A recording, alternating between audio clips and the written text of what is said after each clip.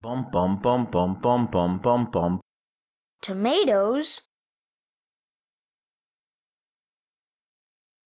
Hello, welcome to the video for what is the AI behavior tree task, the play animation node. Let's go ahead and cover how the play animation node works and what we might want to use it for. Play animation task can be accessed by the task menu, right-clicking in your behavior tree graph. It's one of our standard nodes that comes with Unreal Engine 4.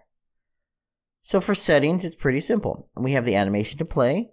This can be a simple animation, or it could be any of the other asset types, animation composites, montages, blend spaces, or aim offsets. For example, we're just going to use this task animation montage. Now for our settings, by default, we're going to have looping unchecked and non-blocking unchecked. Now something to keep in mind here is because it's a task, until it successfully finishes, it will not move on to the next part if you're using a sequence, for example. So if you have this set to looping, it's going to continue looping unless there is an abort on it. So for example, you can add a decorator on top of this, make sure the player's alive, and maybe abort it. For the most part, you're not going to use looping hooked up to play animation. Non-blocking means basically instead of waiting for this to finish before the next part fires until we get a success, it's going to immediately fire a success when the animation starts, and then anything else can happen if you're using a selector or sequence node. So that's something to keep in mind. If you want the animation to play before it moves on, keep it at the default settings. If you simply want to play the animation and then maybe do something else, go ahead and set non-blocking. Now to see it actually work, if we hit play, it's just simply going to play the animation, which I have currently set to very short, wait 5 seconds, and you'll notice it's going to repeat over and over. This is just a simple, easy node.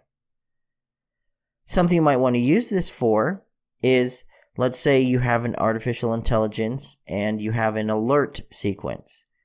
It runs towards where it was alerted, maybe they heard a noise, it runs over there, and when it gets there, when it gets to its location, maybe you do an is at location check. Once it's at the location, play an animation for looking around. Maybe it puts its hand over its eyes and it tries to look around looking for your player.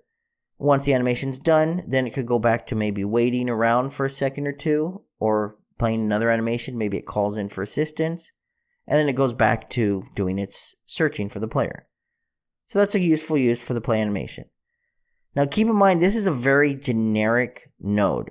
This is one of the pre-built ones, and it's intended just to simply fire off an animation. If you need something more specific, you're going to have to create your own task node itself. If there's any questions or comments, please feel free to leave them below.